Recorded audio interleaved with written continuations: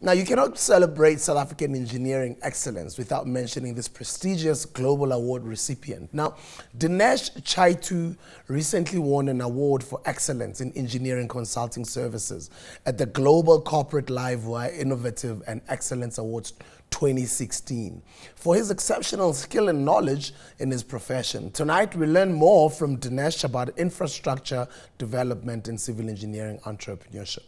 Welcome to the show, Mr. Chaithoo. Thank you. Thank you for joining us. Thank you very much. Wow, from a lecturer to an entrepreneur. Can you tell us a bit about your background? Where are you from? All right. Okay, I come from a town called Tongaat. Tongaat in the KZN. In KZN. Humble beginnings, of course. And then it was a difficult phase initially until we all got to tertiary education. And what did you study? Studied at, it was first ML Sultan Technikon. Yeah. And now it's department, DUT. DUT, yeah. DUT, Yeah. Durban University of of Technology, yes. And I mean, looking at it from the academic side, I've studied civil engineering, graduated in civil engineering, and I've been working for the past 20 years. Right, so I have 20 years of experience in terms of the civil engineering discipline or the fraternity itself. And since March 2013, I've been given this opportunity of lecturing. So I am one of the youngest lecturers at UNISA. Yeah. I'm lecturing 2 civil engineering modules, which is a challenge, but I'm willing to take that on. That's very interesting. I mean, from lecturing to entrepreneurship. But have you always had that entrepreneurial bug? Maybe did it bite you when you were still young, or you've never really thought that you'd become an entrepreneur? Is it something that came on just recently? It did come in recently, but it was always in there. But it was all about experience first, and then you start your practice. And that was what it was all about for the past 20 years since I've been in employment. So you were learning? Learning, getting all the necessary skill sets up to the point where now I'm ready to take on all the necessary challenges in South Africa and Africa. So there you were, working in the engineering industry, making money. When an opportunity to come and lecture, because that's selfless, it takes somebody who's selfless to go and share knowledge with students. So what made you make that decision to go and lecture? I always believe that, you know, whatever you have, you must always give. So knowledge is something that I have knowledge, so I would always like to part that knowledge. Yeah. So in terms of me giving back to society, lecturing is, for me, the medium. And then the entrepreneurship, the opportunity for you to start your own business, what happened? Right. You see, from taking lecturing as a component in terms of my career development, the entrepreneurship, starting a business, it all boiled down to innovation. So I've got that innovative, I've got that conceptual mindset, whereby you think of something, if you can dream it, you can do it. Yeah. Right. So I've always dreamt, at some point I'm going to start, I want to leave a legacy behind. Yeah. I don't want to work in a corporate, I work for mega companies, major global firms for the majority of my career. I've learned, I've got all that experience now.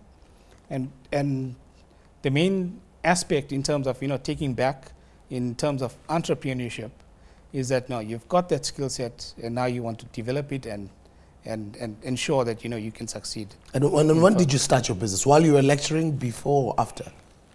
The business started in 2013. Yeah. Right, so it's fairly recent. Okay.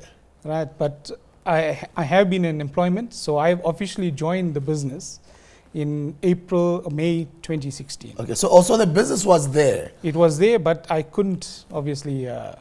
conflict of interest, yeah. Conflict of interest. So your business partners were running it? Correct. Okay, and then you obviously came on board. Yes. What made you think that you'd succeed as an entrepreneur?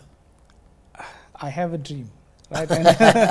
and I always believe in never give up, right? If you have that drive, especially like the passion for knowledge, and you look at all the challenges out there, especially in terms of our social responsibility as engineers, we need to take our social responsibilities in terms of what's happening out there in the built environment sector, especially the infrastructure. You look at the infrastructure in South Africa versus the infrastructure in Africa per se. I looked at all those, and I've got extensive experience in Africa. So I've traveled many countries yes, throughout the continent. Yes. So I've got all that necessary knowledge now, the Yes. knowledge base to start and say, no, I've developed a certain niche now in terms of what is expected in this discipline, and I want to take it further. What exactly does Chaithoo Engineering do? What do you guys do? We do civil engineering, consultancy, as well as project management. So if you're talking civil engineering consultancy, we offer a range of services. The range of services include structural engineering, civil engineering, your roads, infrastructure, etc., rail infrastructure, water infrastructure.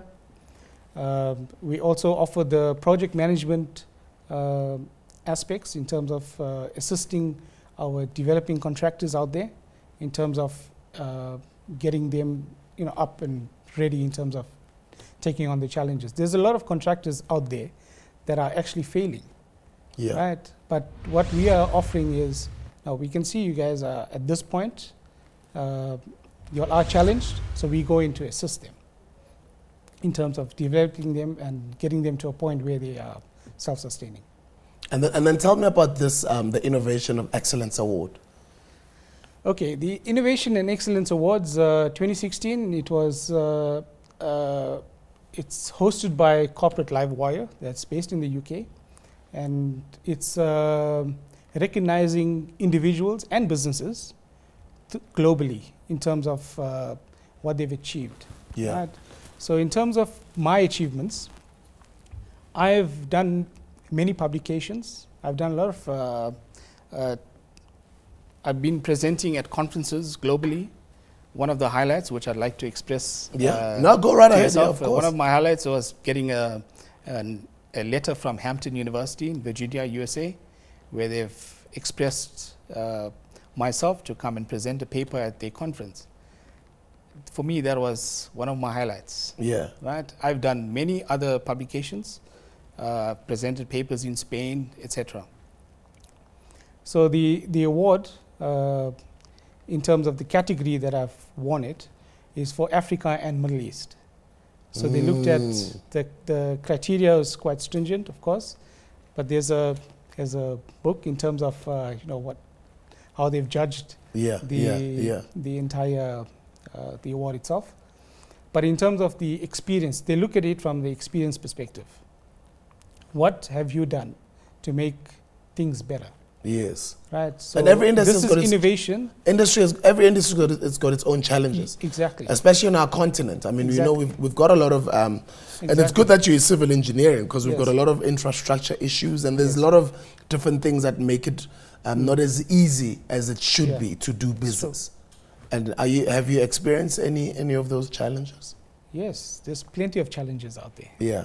Right. I mean, if you look at the biggest challenge that we experience right now, right, in terms of infrastructure development, I feel, in my opinion, is the lack of asset management.